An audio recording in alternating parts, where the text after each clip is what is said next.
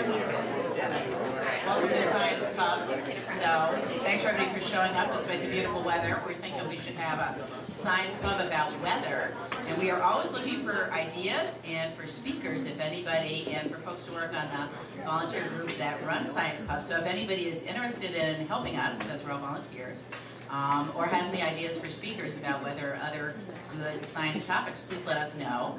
We collect small amounts of money for our small expenses, and we really appreciate that. We today are having a very timely talk about earthquake and engineering, because some people may have noticed that Alaska is a high earthquake state with our recent little event that woke many of us up. So we're very appreciative of that, and we're very thankful for our speaker, particularly because usually we try to arrange these things more in advance. So he was a relatively last-minute speaker. We, for folks who haven't been here before, we start this with a little trivia quiz, not to give you grades, but to get everybody thinking about things, and then maybe paying a little more attention during the talk, and maybe learning a little bit better. And it's supposed to be fun, so you should all have a sheet, and let us know if you don't. We are very appreciative of the Taproot for donating this space to us for free and providing some prizes. We also have a collaboration with UAA, although our current speaker is not from UAA. And we also have a collaboration with Alaska Commons, who is taping this. There are YouTube videos on the Alaska Commons website, which is a news magazine or blog with a bunch of interesting stuff. And if you miss any of these, or you want to see them again, you can check out the videos there. Now I'm going to introduce James to do the creative thing. Oh, Julie has some announcements. Hello everyone, my name is Julie. I'm the treasurer for Anchorage Science Pub, and first of all I want to thank everyone again for the donations that you've made to us over the past year. We were able to pay all of our expenses last year, including our meetup fees, our fees for the business license, for getting our nonprofit status, and we rolled out of the year with a balance of about $700. And so that's going to give us some money to be able to sponsor other events in the community, promote science education, and that kind of thing. So if anybody has any ideas about where that money could be put to good use, we'd be happy to hear about it. So we've had some suggestions in terms of sponsoring prizes at the science fair and that kind of thing. So please let us know if you have any ideas about groups or organizations that could use some donations. Then, I'm also the nominating committee for Anchorage Science Pub, and we're going to have our annual membership meeting on March 20th, and so today what we wanted to do was tell you who the slate of officers is that are going to be up for election here at the annual membership meeting in March. So first of all, for president, we have Dan Morris. He's not here today, but he's the person that usually does the introduction, so for those of you who have been here multiple times, you know who Dan is. Vice president, we have Eric Keto. Eric is very talented and is the person who designed our Anchorage Science Pub logo, so we thank him for that. I'm the treasurer. Our secretary and communications chair is Karen Sheets, back in the back.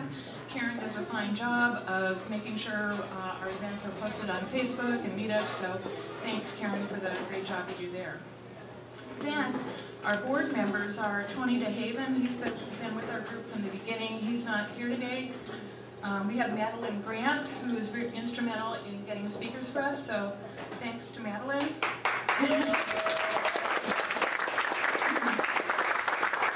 Then another really important person would be Dale Rooney, who helps us with our technical stuff. Okay, James, who does our trivia. So James Howard. Heather Arano in the back, who is from Alaska Commons. AlaskaCommons.com, check out their website. And then Olivia Cohn is not here. So, for those of you who are counting, that makes 10 people, and it's really beneficial for a board to have an uneven number, so we certainly could use another volunteer if anybody's interested in being on the board. We're a pretty friendly group. We meet once a month, usually 2 months of the year. So if anybody's interested in being on the board, we meet Sunday afternoons at like 4 or 5 o'clock. So come see me during the meeting, and I'd be happy to add your name to the list. So the elections will be at the annual meeting March 20th. And that's all I have. Thank you.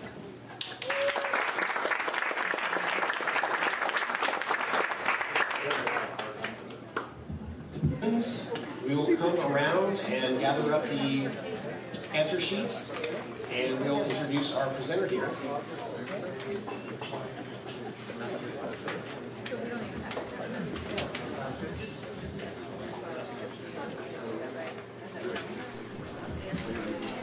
Well, as I said, we're very grateful that Mike Fierro was able to come and talk to us about something that we take for granted and don't think about very much, except when we're woken up at 1 o'clock in the morning.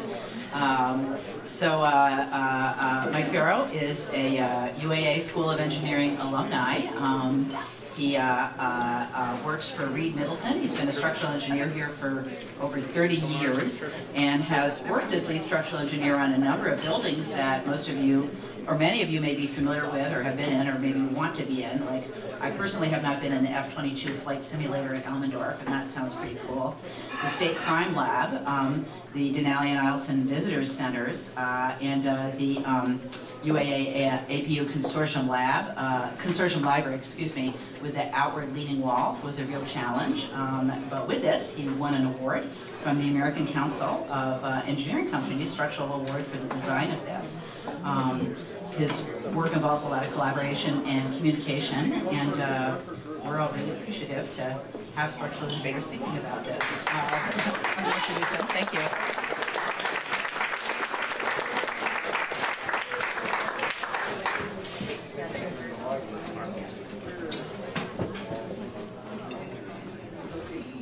Hi.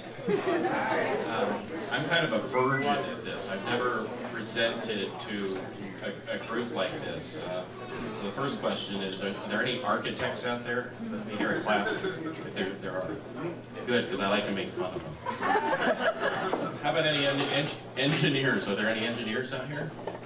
Okay, any structural engineers here? All right, cool.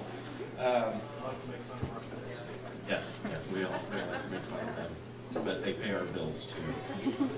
So let me fiddle with this, and I'll get the presentation going.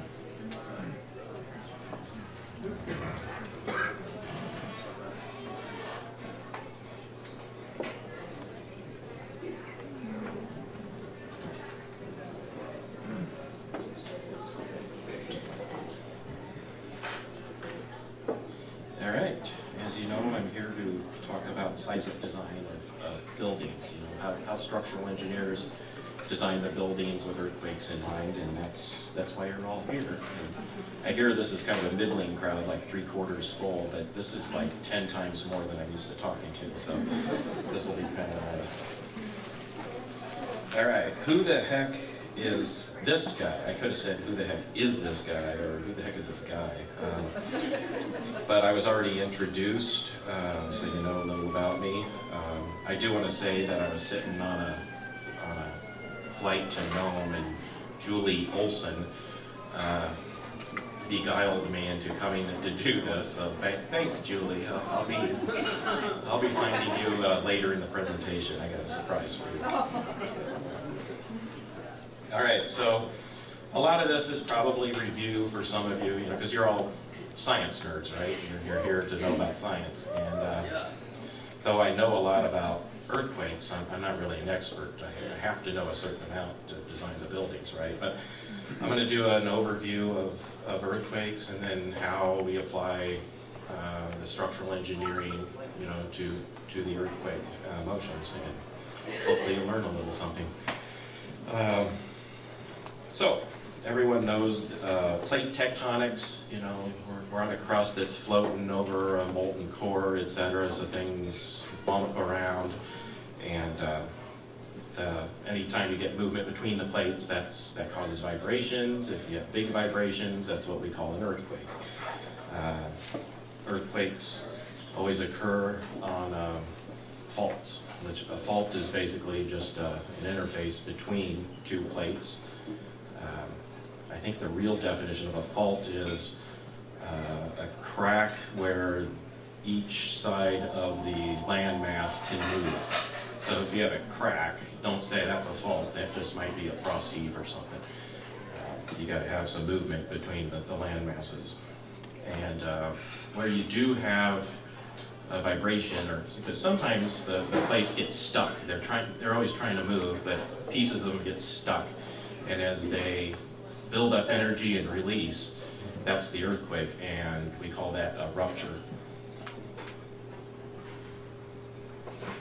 A couple definitions. The epicenter of an earthquake is the point on the surface of the earth right above where the rupture occurs, and the hypocenter is the name of the spot, at depth.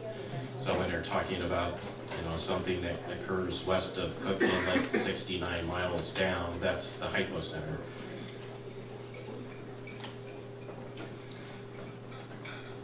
So a few different types of faults. Slip strike, an example would be the San Andreas Fault in California. We've got at that location, the North American plate is trying to move, I think it's moving south, and the Pacific plate's moving north. So they're, moving like that. And as they move like that, they stick, and then you get the earthquakes. I think it's 2 centimeters a year that the plates are moving apart from each other. You're going to find out the trivia answer. I think it's the correct answer is Los Angeles will be adjacent to San Francisco. Then you've got thrust faults, and that's where they're kind of hitting each other and going like that. And a good example of that would be up here is the subduction zone, the Aleutian subduction zone, where the '64 quake occurred. Those are the big ones. Those are where huge plates are fighting, and energy gets released when they finally relieve the stress. Everyone hear me? Am I doing okay? Yeah. I've got a laser pointer too.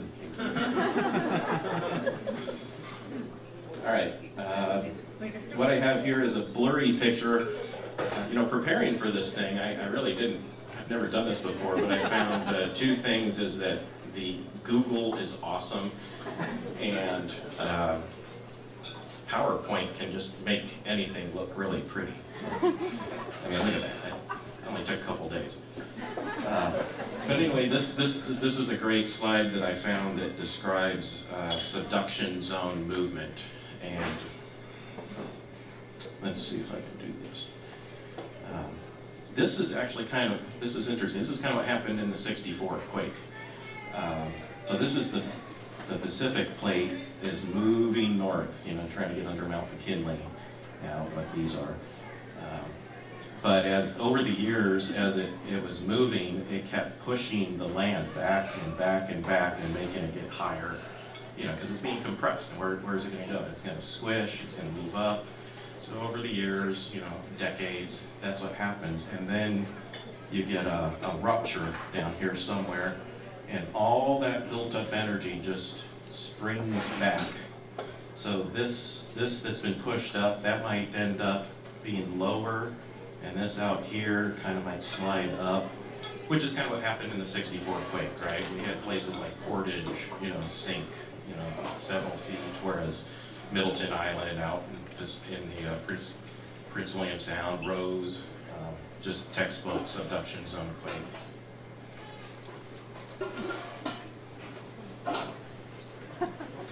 All right, so earthquakes generate waves.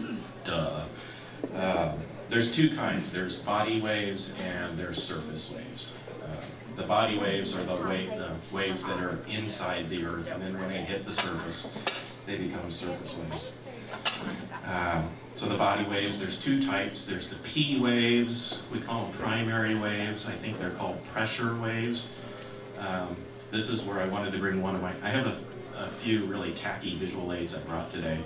The first I was going to bring was the slinky, but everyone's probably done this in high school or junior high, or where you've got the slinky and you push on it and it makes a compression wave that goes back and forth in line.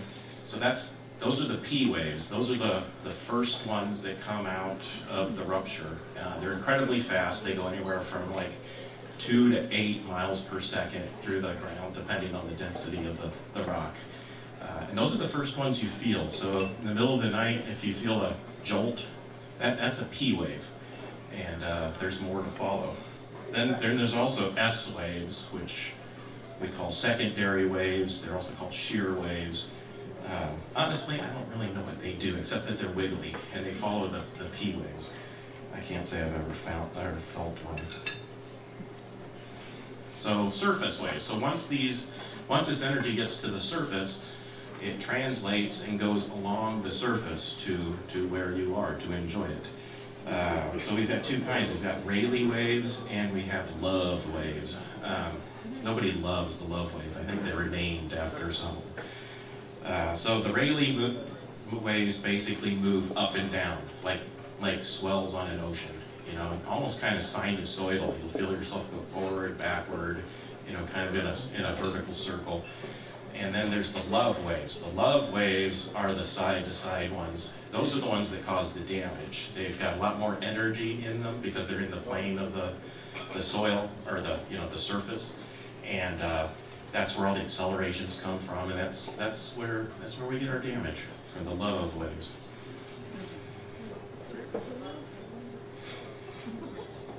How's my time? Someone told me I've got like 60 slides, and they said you're supposed to spend 2 or 3 minutes per slide. That's like 3 hours. I'm just tearing through these. Okay, so this is another really nice pencil drawing that some 6th grader probably did, and I stole it from the internet. But it really explains what's going on. So boom, there's the rupture. And these little orange guys are the compression waves, the P waves, the slinkies. And then the little green guys, again, I don't really understand those very well. They're shear waves. They wiggle their way up. So as soon as they get up, they hit the surface, and then they travel along the surface to you, in the form of the Rayleigh and the love waves, which we just call surface waves. So this is pretty good. What's interesting is, so the P waves, they're omnidirectional, and they hit you first because they just kind of, let's say we are right there, right at that fault there. They come and they hit you directly, whereas the surface waves, they go up and then over. And as soon as they get to the surface, they're slower. Surface waves are just naturally a lot slower. Has anyone ever heard an earthquake coming? Like the ones from the north, the Castle Mountain fault earthquakes. You can always hear those coming. Is there a truck in the neighborhood? But next time you ever feel just a jolt, this is kind of interesting. If you just feel a momentary jolt, that's the P wave. And the longer the distance between that first jolt and the next ones, that really kind of gives you a description of how far away it is, right? Because the surface waves are, trailing behind. So if you feel a jolt and then a big, then the motion, it's probably pretty close. The Castle Mountain faults, they're usually pretty quick between them. Last month, let's hear a show of clap if you slept through that earthquake. You guys are on Ambien. It woke me up, and I felt the P wave. I live in South Anchorage, right along the bluff, and so we were the first ones hit. And I felt that P wave, and I went, I felt which direction it came from. I went, uh-oh, and then the rest of the shaking started. Luckily, it didn't last too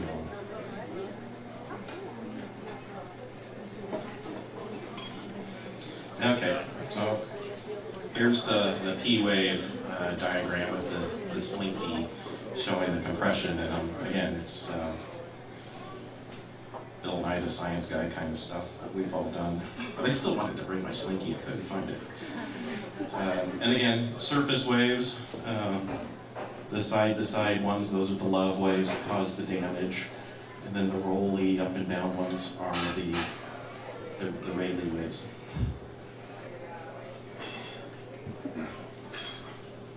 All right, Richter scale. Richter scale is a point of contention with us because people always come up to me and ask the same question: what magnitude earthquake do you design for? What magnitude should that big building be? And we don't design for magnitude. I'll get to that in a little bit. But the Richter scale measures the amplitude of the waves. That's a trivia question. The amplitude of the waves. Woo! We got it! And most people know this, the scale is logarithmic. So an 8 is 10 times stronger than a 7, it's 100 times stronger than a 6, 1,000 times stronger than a 5, et cetera, et cetera.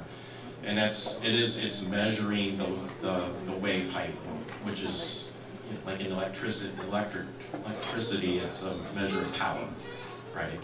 The higher the amplitude, the more power. So interestingly, there's a conversion for energy, like the amount of energy released. I think I said about 30 times. It's like 31 or 33 times more per number. So an 8 is releases 30 times more energy than a 7, 900 times more energy than a 6, 27,000 times more than a 5. So when you think of the 7.1 we had versus a 9.2, that's almost 1,000 times more energy. It's pretty impressive. And why they do it logarithmically, I don't really know, but it seems to work. So another thing that people don't really realize is the Richter scale was kind of done away with in the 70s. We now use something called the moment magnitude scale. But Richter scale, everyone knows that. It's like calling a tissue paper a Kleenex, so they use the Richter scale on the news, but it's really moment magnitude. And if you're ever really, it uses the seismograph readings, but in a different way. And if you're ever curious, Richter scales, they'll say M sub L, and a moment magnitude is M sub W. That's kind of important if you're ever looking at something back in, the 60s that had a magnitude of something, and then they'll put in parentheses like MW 6.8, because they will be slightly different numbers. So, just thought I'd share some famous earthquakes. Of course, the Good Friday earthquake that we had, that was a 9.2. Loma Prieta, that was the one in San Francisco. That was a 7.1, and that happened during the World Series. So that's the same magnitude as the one we had up here, but it lasted about 20 seconds, 20 to 30 seconds. It was a little shallower, so it had higher acceleration, so it did more damage. I'm learning too fast. So, was the Good Friday a moment or a Richter? That's a moment magnitude now. I think when I came up here in the 80s, it was an 8.6. And it's like a fish story, in 20 years it's going to be a 10.9. Northridge was the one in LA back in '94. That one actually changed our seismic codes quite a bit. Nisqually, that's the one they had in Seattle back last decade. And then the Denali fault one, if any of you were here in 2002, I didn't know we were having an earthquake. That was a 7.9. That's the second biggest earthquake to hit North America. I mean, the biggest since the *64 quake. That one caused ripples and ponds in Louisiana, and it was just sort of like a byline in the national news. But the Denali fault is actually a slip strike fault. So it moved like almost 30 feet. The pipeline actually goes over the Denali fault, and the pipeline's designed for about a 30-foot movement, and it worked perfectly. Very cool. Inniskin, does anyone know what the Inniskin earthquake is? I don't even know if I'm saying that right, but that's the one we had last month. They gave it a name. It's the Inniskin earthquake, 7.1.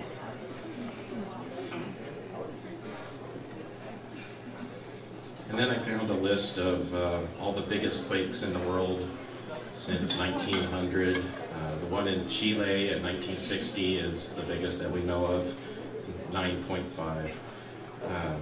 Looking at this list, it makes you realize Alaska gets a lot of, everything around the Ring of Fire around the Pacific Oceans, the Chilean coast, Japan, Alaska, we get all the earthquakes. And then Sumatra in the Indian Ocean. I just won't live in Sumatra, apparently.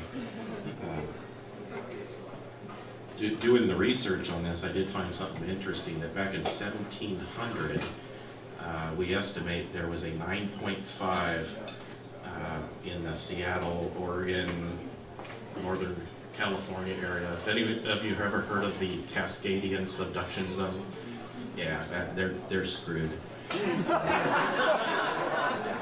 So do you remember the graphic where I was showing how the Pacific plate pushed on Alaska, you know, for a long time, and then it rebounded? Well, it's been doing that to Oregon and Washington for a few hundred years now. And they're thinking, you know, another 9.5. It's not if, but when, because it's actually moved quite a bit. And they're recording that, they're monitoring it. But that will be exciting.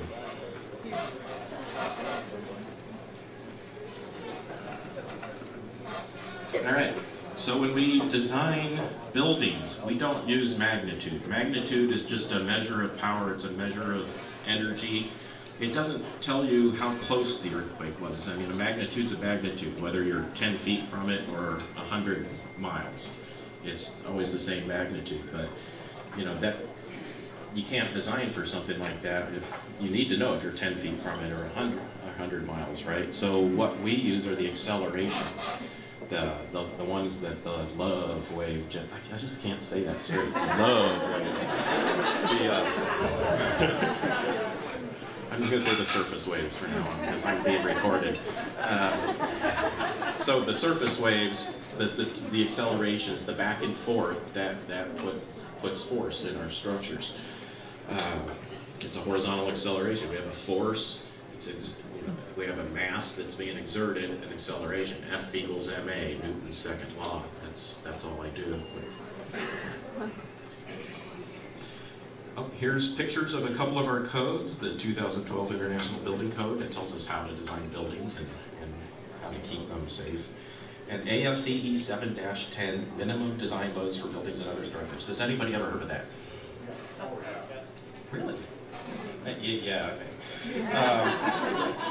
That's my Bible.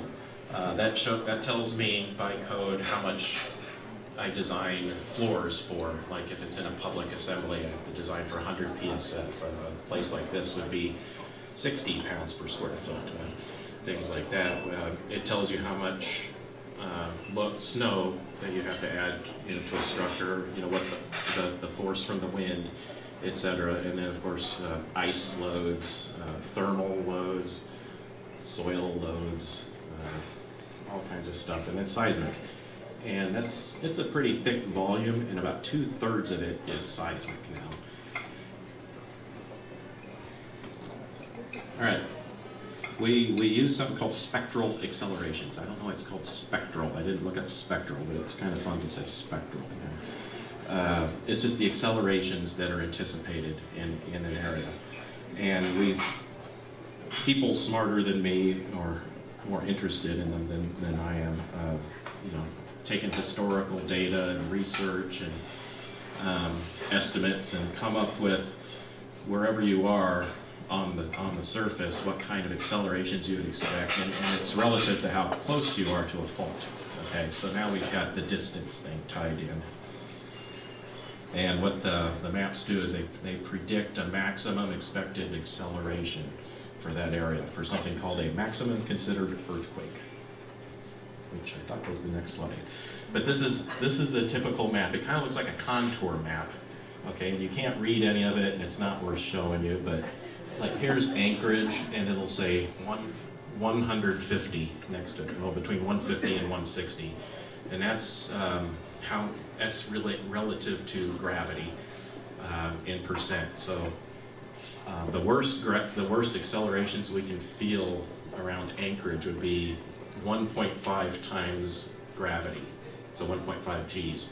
So if you're a 200-pound person, you would feel 300 pounds of force from the accelerations. Okay, that's worst case, once every 10,000 years kind of an event.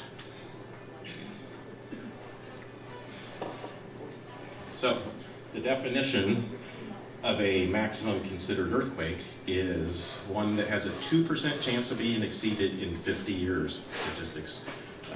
What that means is about once every 2,500 years you get an event like that. Kind of like rain events or flood, you know, they always talk about 50-year floods or 100-year floods when we have 2,500-year earthquakes. And then nobody designs for that level. It's just unreasonable, because if you have a building that's going to be around for 50 years, 100 years, 200 years, you don't want to design it for that 2,500-year return earthquake. We design for a 500-year return that has corresponding smaller accelerations. And that's what we call our design level earthquake acceleration.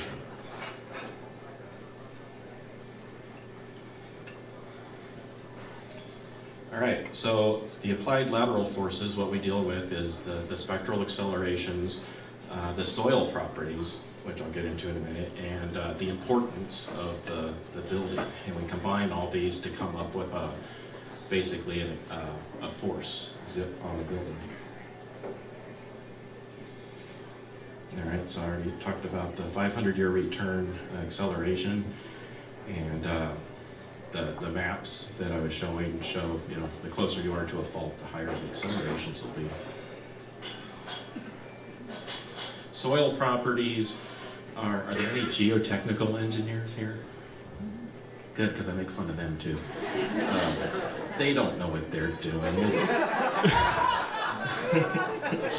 Well, they do, but they've actually said it's within a magnitude of 10 on you know what they're doing.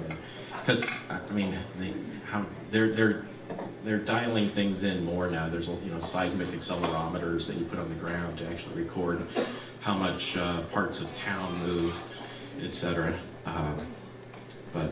So what we do is the accelerations are based on the bedrock, like how much the bedrock would move, and then from that we take factors for the soil, like is it a deep soil, is it silt and clay, or is it gravel?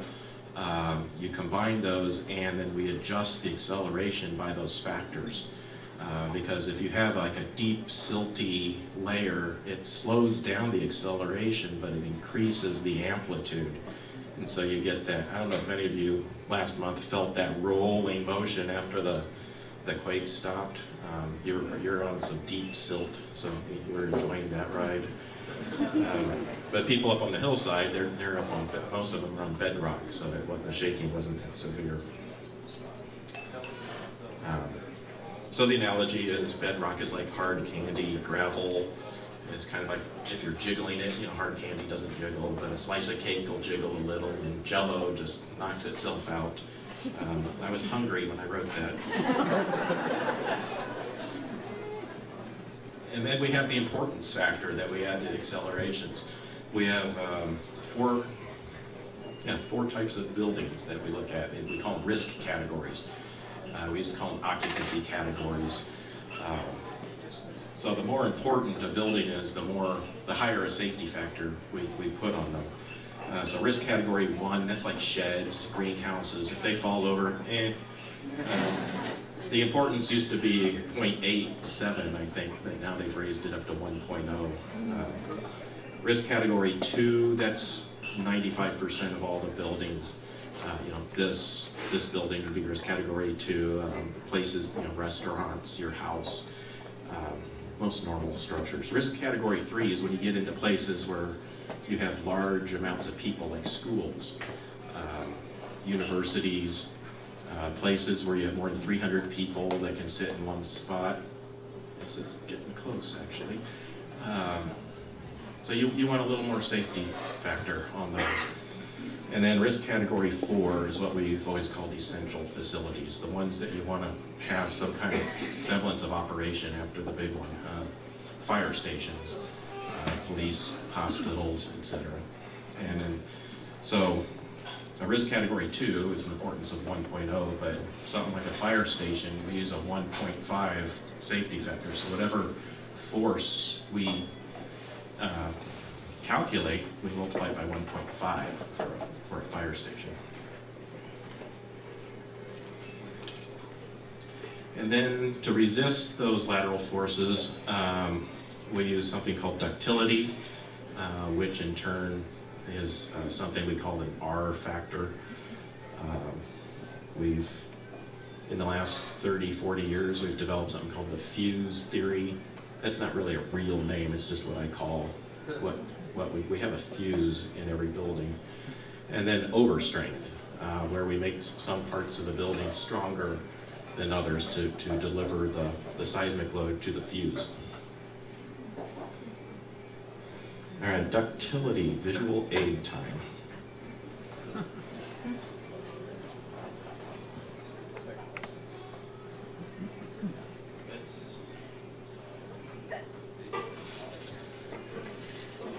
I have spaghetti, a coat hanger, and rubber bands. Ductility is a material's ability to deform and then absorb energy after it's yielded. This is quinoa. It's actually pretty good, but I tried quinoa, whole wheat, and normal spaghetti, and they all had the same ductility, which was really fascinating to me.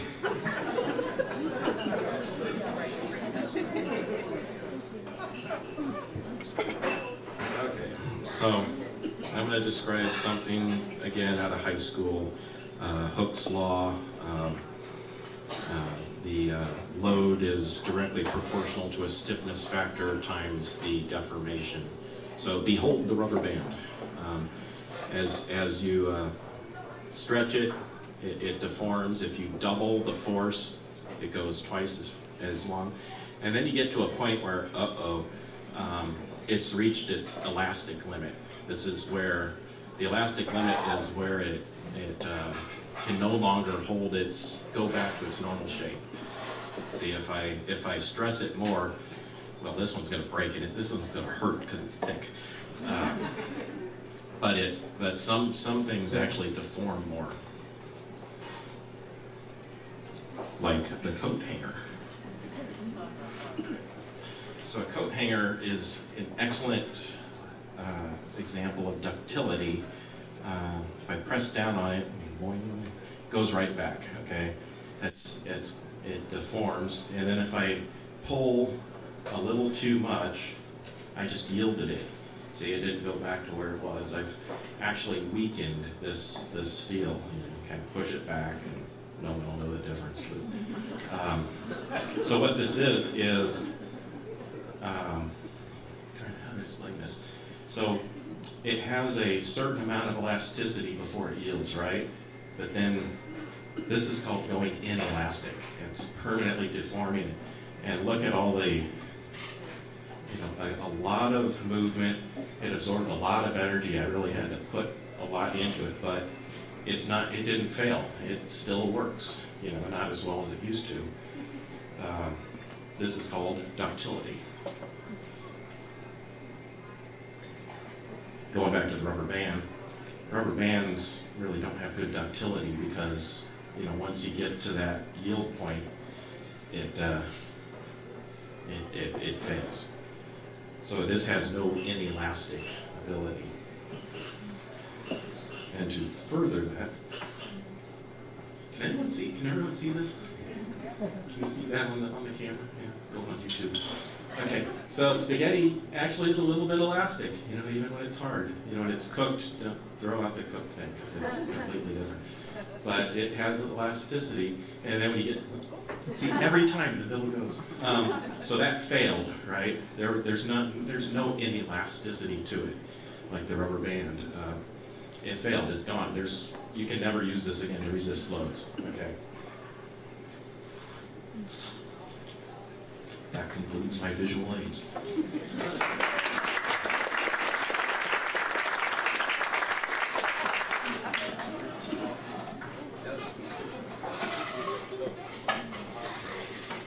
All right, so that's ductility. So the R factor is a measure of a system's ductility. And so what happens, especially with steel is, like you saw the coat hanger, amazingly ductile. It can stretch and bend and deform like 6 or 7 times longer than it originally was, and it will still take some kind of load. which is why we like to build with steel, especially up here. So what happens is we take this reduction factor, the R factor, saying, okay, well, we've got this material, it's going to absorb the load, it's going to deform, and while it's deforming, it's absorbing a lot more energy, so we give a reduction factor, which is a tremendous amount. I mean, if we had to design for the actual accelerations for earthquakes, there would be no windows in any buildings. It would all just be, you know, walls with tons of nails in it, because it's just outrageous. So yeah, we use ductility for our seismic resistance. So yeah, the more energy that can be absorbed through deformation without failure. Failure is when the spaghetti breaks. The higher the reduction factor. So this is kind of the fundamental theory behind how we design for earthquakes, with this reduction factor, the ductility of the system. When you have systems that don't have ductility, like stone shacks that don't bend or don't absorb, don't deform, they fall, they collapse, and that's why you see in third world countries, places that build with stone, you get all the damage and unfortunately, the deaths. So this is an example of things, I don't know if you've ever heard of or seen before, but this is giving an example of R factors for different systems. I did the engineering building at UAA. It's a special moment frame, has an R of 8. It did move quite a bit in the 7.1, but that was supposed to. Then as you get down to less ductile detailing, the R factors go down. And you've got our shear wall systems. And see, reinforced concrete, believe it or not, it can be highly ductile because you put a lot of rebar in it, the reinforcement bars, and they take the tension. The concrete takes the compression, when it goes into tension, the steel deforms, takes all the energy, and so they actually do very well. And then you've got braced frames, which we can get into later. So, just to put it in perspective, let's say you have 100,000 pounds of force from a seismic event acting on a building, and it's a special moment frame building, so you have an R factor of 8. That means you can divide the seismic force by 8. So instead of 100,000 pounds, you're only designing for 12,500. That's going to reach the base of the building, and that's a tremendous reduction. So basically, the fuse, the ductile system, is absorbing 87,500 pounds, if we did it right. There's always one, every earthquake, there's if they did it right. So the fuse theory is basically you design a building to have that ductile fuse, the one that's going to absorb all that energy. And you have to figure out a way to deliver the energy to that system.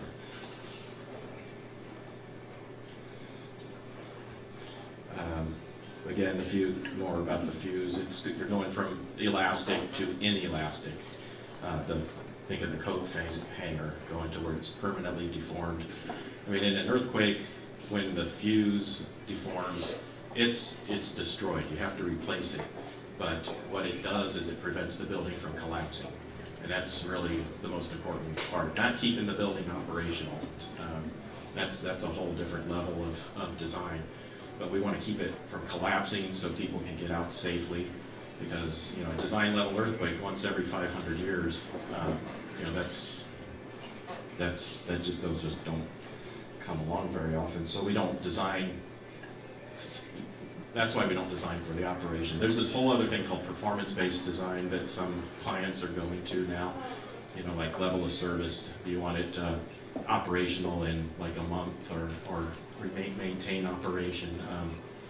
Working on some classified military jobs that are risk category 5. It's top secret. They have to remain operational after earthquakes. So It's just a huge amount of force we're designing for. And again, the inelastic behavior is that range between the yielding and the failure of the element. Like the coat hanger, from where from the point where it was elastic to where it would have failed, which I'm not even strong enough to have failed that. It would have, been the full height. And that's the inelastic range. Here's a boring graph that kind of summarizes that. The straight part, that's the elastic range. That's where the rubber band, obeyed Hooke's law, and then, or even the hanger. And then once you get past that and into permanent deformation, look at all that.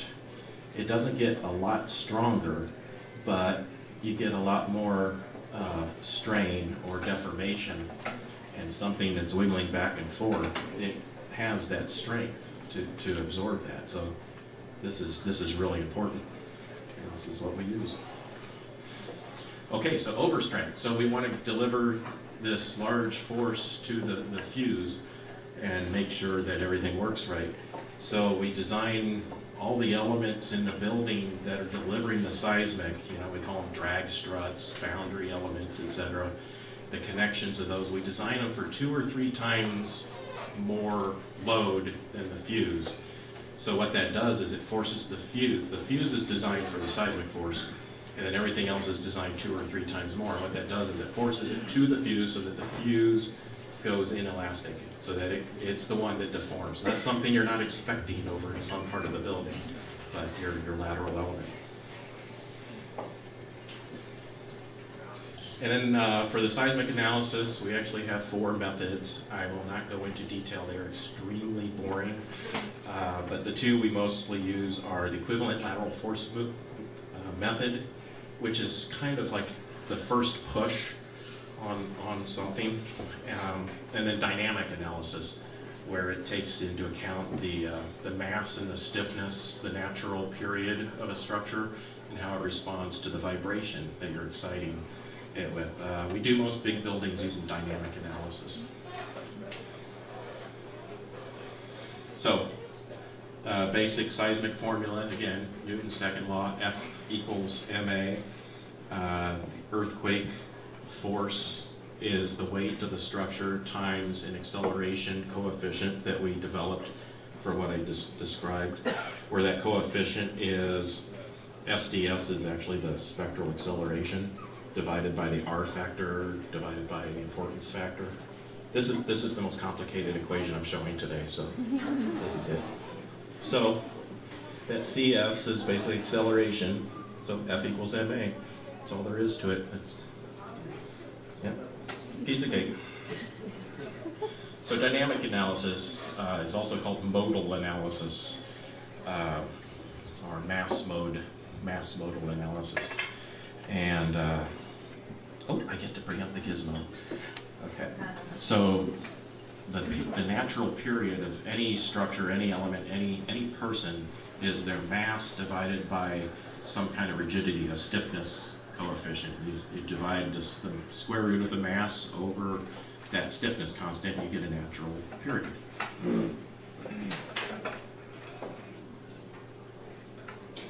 So here I have 3 buildings of different heights, but they all have the same mass. But their stiffnesses are all a little different, right? Because this guy is taller and skinnier. So boing, boing, boing, boing. So that period is pretty slow, but the same mass, boing, boing, boing, boing, boing. You have to do the boing, boing, boing. And then boing, boing, boing, boing, boing, boing, boing. Okay, we made this about 15 years ago at UAA, and it used to be much taller, but the boing, boinging, sometimes people got too exuberant and we'd have to cut them. So this guy used to be about that tall. So over the 15 years, it's gone to boing, boing, boing. But anyway, this is a good depiction of natural period.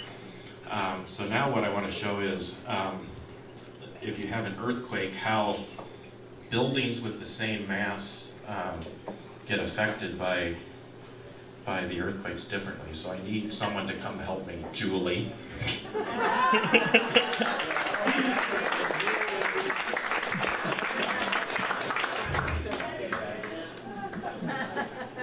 Payback's a bitch. All right, I need you to stand over here and hold it. There aren't. It actually takes a little getting used to. It's like we're doing a hula hoop. So Julie's going to represent an earthquake. And what I want you to do is you can either tilt it back and forth or move it back and forth. Start out real slow, and what you want to do is move it at about that frequency to get that one going. There you go. And just, you know, okay, see what she's doing? So there's an earthquake hitting that tall building at the same frequency as that building, and it's just going to town. And these other guys, you know, he's like, hey, what's up? And this guy is like, well, I'm a little excited, but I don't care. So now the earthquake, you get one that's faster, like you're up on bedrock or something where it's less amplified, and you get the middle one going. This is where it takes a little. There she goes. So keep doing it. Okay, but see now the tall one is hardly affected by that vibration. The middle one, it's resonating with it. Again, this guy's like, hey, whatever. And now the challenge is to get the third one going. You really got to just go to town on it. It was worth a try. Okay. A hand for Julie.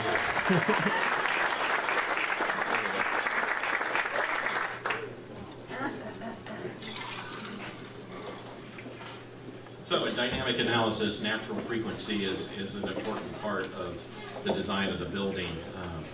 If you get a building that matches the natural frequency of the earthquake, like you saw, bad things happen. 1985 Mexico City earthquake.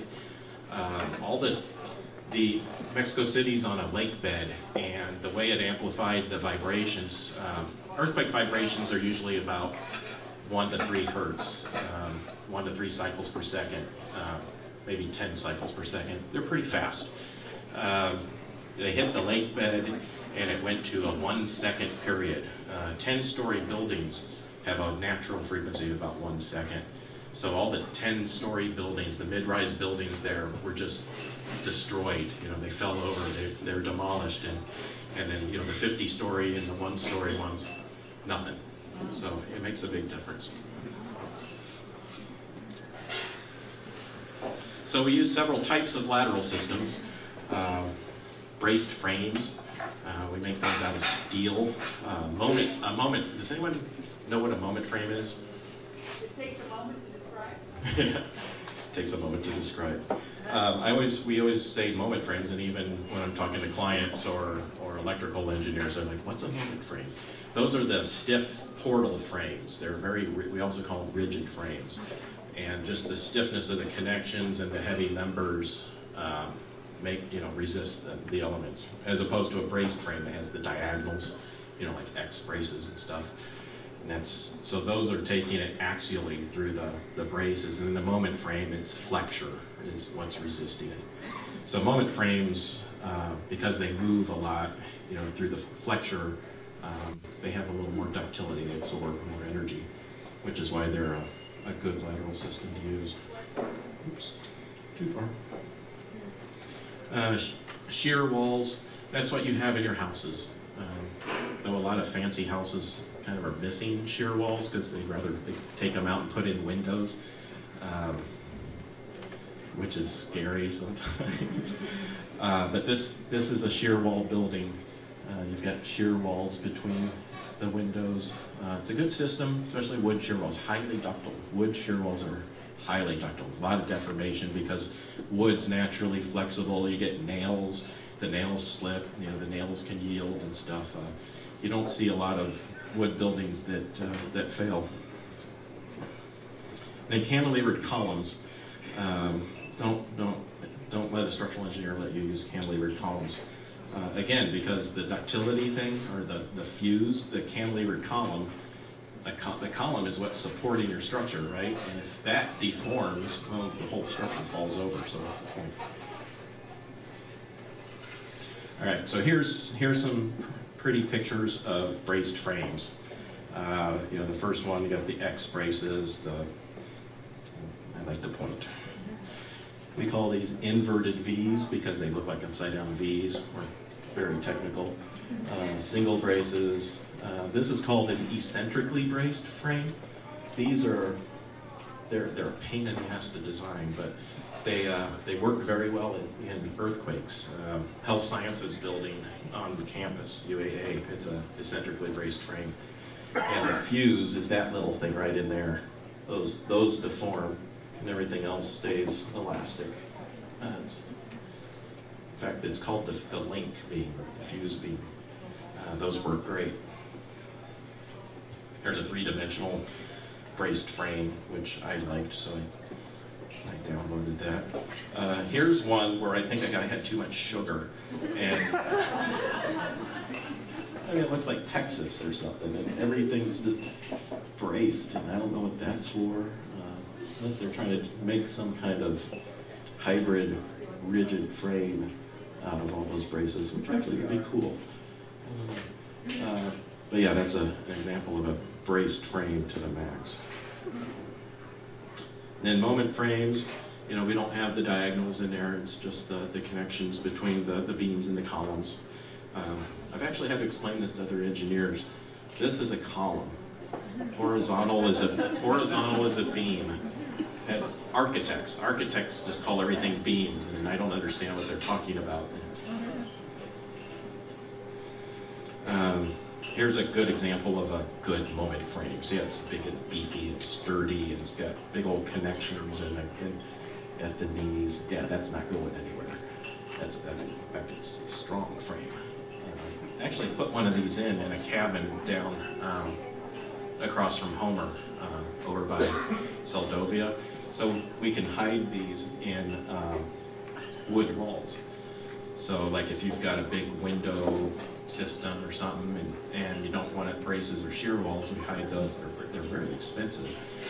This cabin was pretty close to the epicenter of the January quake, and the guy that I did it for was down there at the time, and he said, yeah, it did just fine. He said, of course it woke him up, but no damage. So my ego was thankful for that. Okay, this is an example in a moment frame. We talked about the fuse. Right there is where we designed the fuse. Like in plan, we put a little cut in the flanges of the beam to force that part to fail first. And that's exactly what it does. It crinkles, it crumples, kind of like the crumple zone in a car, you know, that absorbs the energy. And that's how they design them for crashes.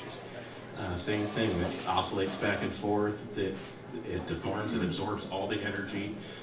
We make sure that the column is about 3 times stronger, because again, you don't want columns to fall down.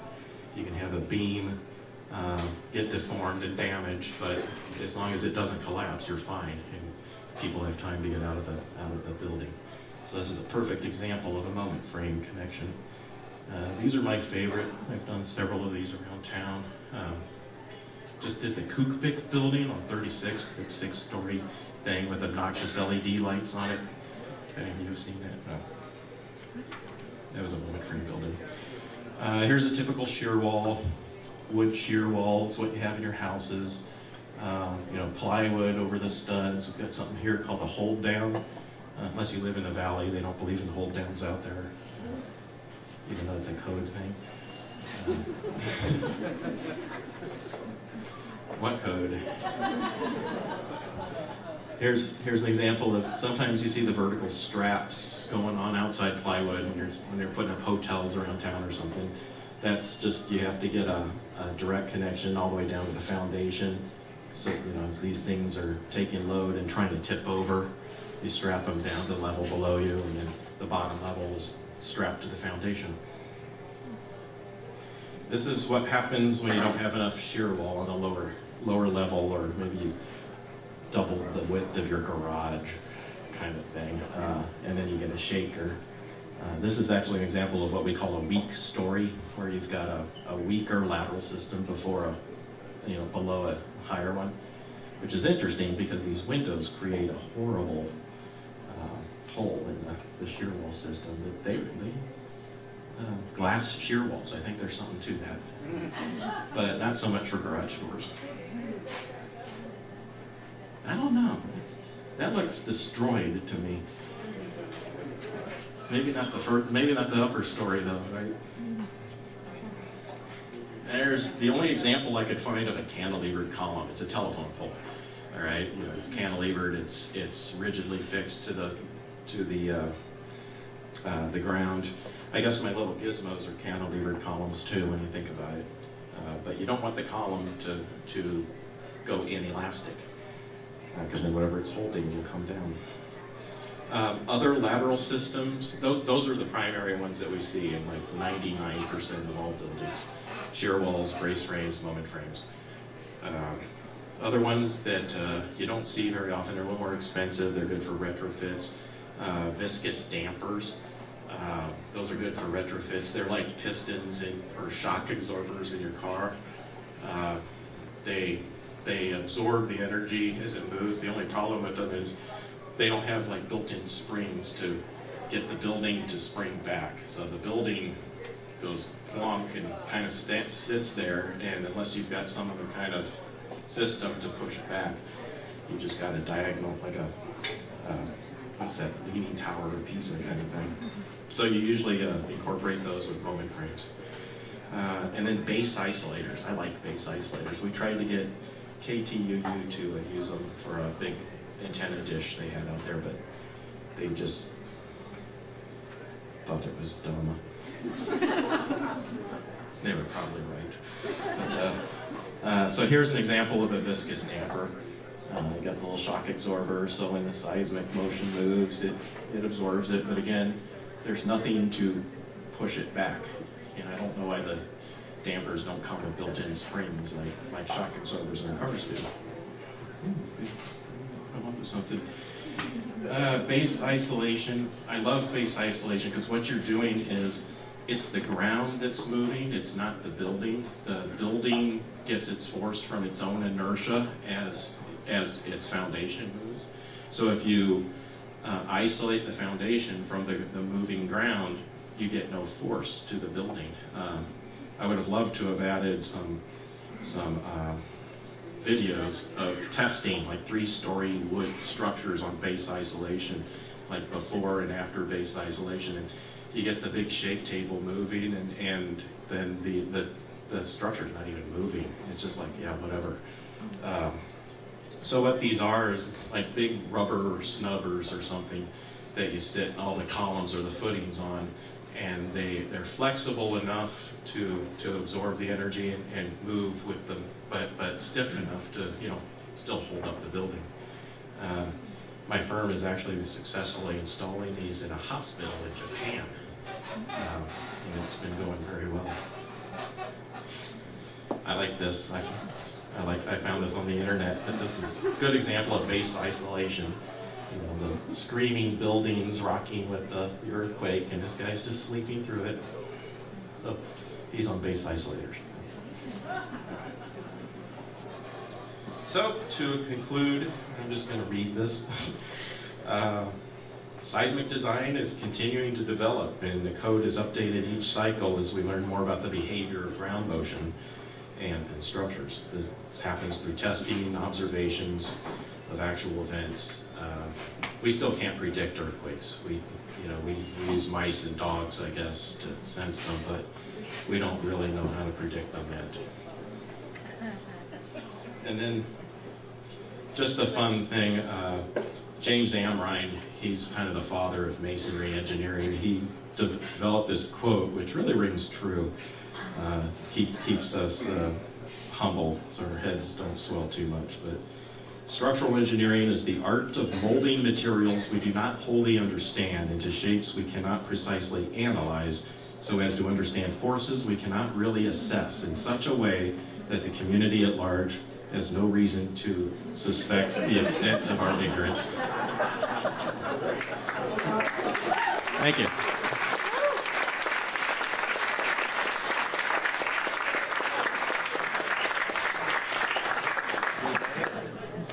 It's questions and answers next. I was thinking maybe maybe you ended with that and then started that. Pretty tough.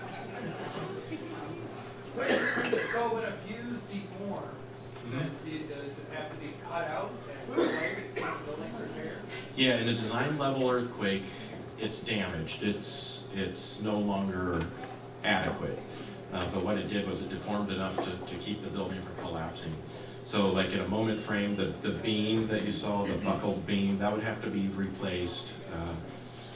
It's in braced bays, the braces get these, we call plastic hinges.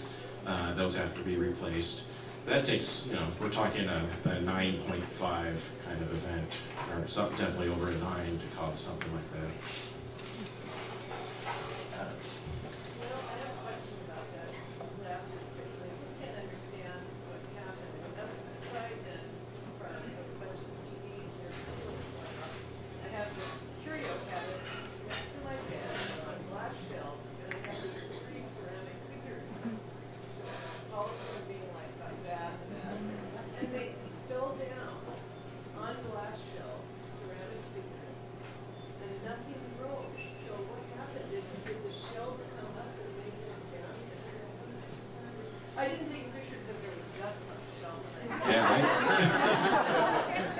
Everyone has similar experiences, right? Like all my Star Wars books went flying, but my Pulitzer Prize one stayed in the it's telling me something. Yeah, it really depends on the motion. And in my PowerPoint presentation, this is the Adobe version, but in PowerPoint, I included that accelerometer graph that the Daily News posted about how different parts of the town shook at different, and it was because of the soil amplification. Where I was, we got 0.15 Gs, which is a lot. Actually, the 64 quake, the low end of that was 0.15 Gs. So if this thing had lasted longer, we would have had some serious damage around town. But yeah, some places just barely felt it. It was just a fun ride. They went right back to sleep, and people like in my neighborhood, we were going out and checking our gas meters, etc. But it was at my house. All my pictures in the north-south walls were slanted face down to the south. It was kind of weird. So what I think was there was more shaking in one direction than the other, like the actual love waves were more focused in one direction. Yes? I had a question about, explaining the science behind it, but the fact that we had so little damage here. Do you know much about the code, the inspection, the adherence code? You kind of mentioned Wasilla, but I thought, we must have a really good code and adherence to it. There's so little damage from that point. Right, so she was asking why, even though it was a 7.1, the same as the Loma Prieta earthquake, why did we not have as much damage? We're a much newer city.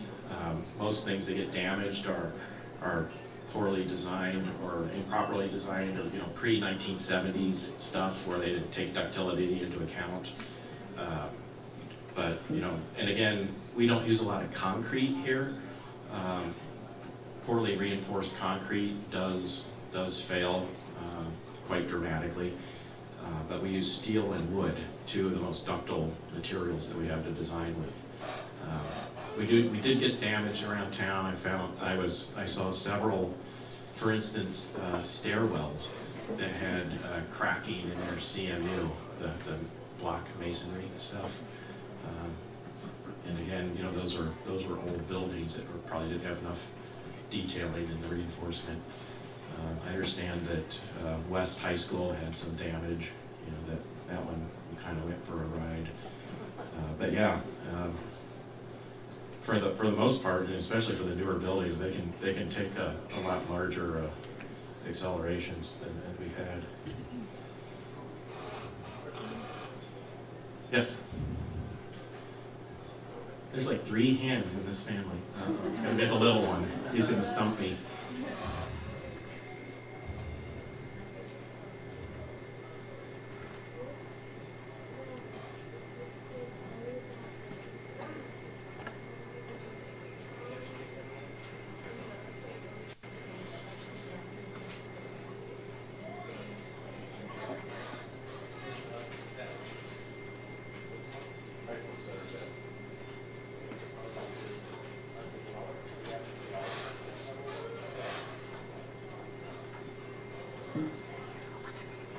So the question was asked if earthquakes all occur at like the same elevation underground, or different earthquakes, you know, if they all occur at that same elevation. No, it's a subduction zone quake, for instance, is really deep. Like the rupture will be 60 to 100 miles below us.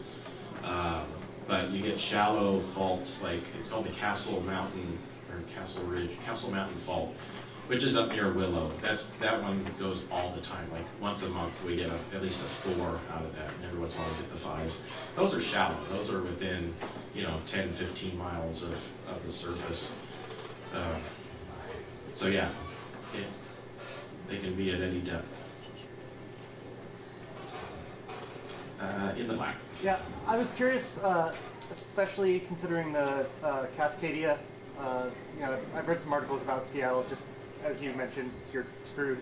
They're screwed. Yeah. And in the Bay Area, like I was in bed for this last one. In '89, I was in center field at Candlestick. Have the more major metropolitan areas, have they improved to the level where, you know, we can expect less damage than an entire city basically falling Right. down? Actually, the Loma Prieta earthquake created a big retrofit movement throughout the United States. On most of the damage occurred to under or non-reinforced concrete, like the Bay Bridge collapse, etc. And they found that some of the detailing that they were using was inadequate, and like for instance, the columns would just rupture outward from some of the accelerations. And so now what we've learned from that is to add more, it's called confinement steel, to keep it intact. And then things that are don't have reinforcement, like a lot of stone masonry. Like think about Art Deco things on tops of buildings that can sway and just crack and fall, you know, several stories. So we have ways of retrofitting those with, we call it FRP, fiber reinforced plastic wrap, where we can coat it on top of concrete, and it's a very ductile material. Then you coat that with a skim coat or something, so it looks like it's part of the concrete. But yeah, for the last 20 years, we've been doing lots of retrofits. Yes? I used to work in a 3-story with a basement office building. It was reinforced masonry with wood interior floors, probably supported with some sort of steel support. When that building were to fail, how would it fail? Would it survive? Would it collapse? Would it fall over? What would a masonry building do? They usually develop diagonal cracks between the courses. And what were the floors made out of? They were wood floors. Okay, then that's where it would have failed. After Northridge earthquake, what we discovered was a lot of buildings with concrete or masonry walls and wood floors. The wood floors would pull away from the rigid, heavy concrete, right? Okay, because in an earthquake, the concrete is really feeling a lot more load because it's all related to the mass. So the walls pull away from the wood diaphragm, and then the wood ledgers, they're not designed to take that kind of direction of load. They're there, you know, just take vertical people load. And what would happen is they would split apart. It's something called cross-grain tension or cross-grain bending. You picture wood as just a bunch of straws put together, okay? And when you're loading the straws, you know, along their length, they're very strong, but if you pull them apart, there's really no bond between them. So what happened is these walls would pull away from the diaphragms, the floors, and then the floors would just collapse. The walls would, and then the walls no longer had any lateral support, and then they would collapse. So now, since Northridge, we have requirements where we're not allowed to put any wood anywhere in cross-grain bending. Yes? You talked about natural frequency of the building in Mexico City. Was that determined, or could you determine that before the earthquake, or was it only after the earthquake that you realized there was a natural frequency? I don't know. I don't know if the scientists down there realized that the 10-story buildings would be in peril, and or if it was just one of those things where they discovered it after the fact. But it was pretty cataclysmic. I actually have an architect friend that lived there when it happened, and she said it was just very traumatic to see those come down, and why God only picked on the 10-story buildings and not the other. Yes? Well, I'm a carpenter, so we technically more than suspect the ignorance of architects and engineers. Tell us to build stuff that can't be built. But that's beside the point. I was here in 83 during that 6.2.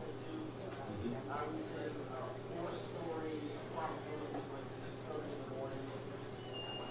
Were you here during that one? 83? Yes, yes. I was in the second level of a wood townhouse. I went out on the balcony to watch it. I was half out my first story window in my skin. But as I'm out there hanging out my window, I saw a wave go through my window. It was about 60 inches tall, about 20 inches at the base, top half was sine wave. It took almost 3 seconds to get through a 60-foot length of my living. And I'm sort of wondering, can you describe how that can propagate through a wood building and survive it? It was parallel to the joists, and the telephone poles outside, which were parallel to this wave, were swinging about 12 feet in either direction. So, being a carpenter, I thought stuff would have been slippery, or it could survive literally a wave this tall, about this wide, going through that floor. I've never seen anything like that. That sounds cool. But again, wood, because you, as a carpenter, just how flexible wood can be on a bigger scale. Like if you have a 2x8 plank, you can set it across a trench, 6 feet, and when you walk on it, it definitely, you can get a few feet of sag on it as you walk across, right? So to have a wave like that pass through, I'm actually surprised you didn't get any damage or have nails come out, like you're saying, at the connections. The walls were separated. Yeah, that's a cool story. Yes? Did you say the first waves we would feel were P waves? Yes. So the stories I read about the 64 earthquake, some people mentioned their animals felt something before they even felt anything. What were they feeling? It's a little out of my expertise, but I think sometimes they emit something called the ultra-low frequency waves that you can't really hear, but you can almost feel. Has anyone else heard of that phenomenon? The built-up stress in rock, they're talking about ultra-low frequencies. So yeah, they think that's what animals feel or detect before a big quake.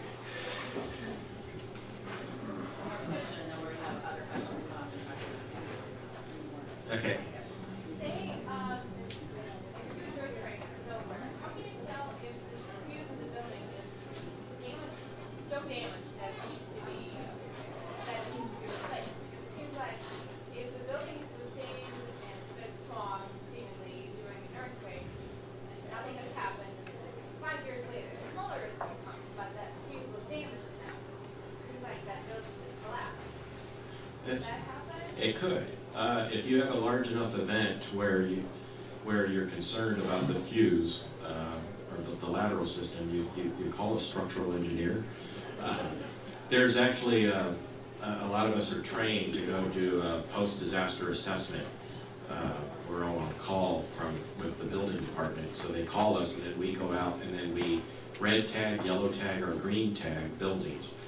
It's a real quick visual assessment. So if you have an event that's that dramatic, we go out and look at things like that and then red tag them. But you might have something like a shear wall that got damaged, pulled away from the foundation, and no one looked at it, and then the next one that comes, there is potential, unless you checked it. But usually for a house, it's pretty obvious if something's moved or changed. You'll see cracks in the sheetrock that weren't there a minute ago. But for the most part, again, wood frame buildings do really well with earthquakes. Okay.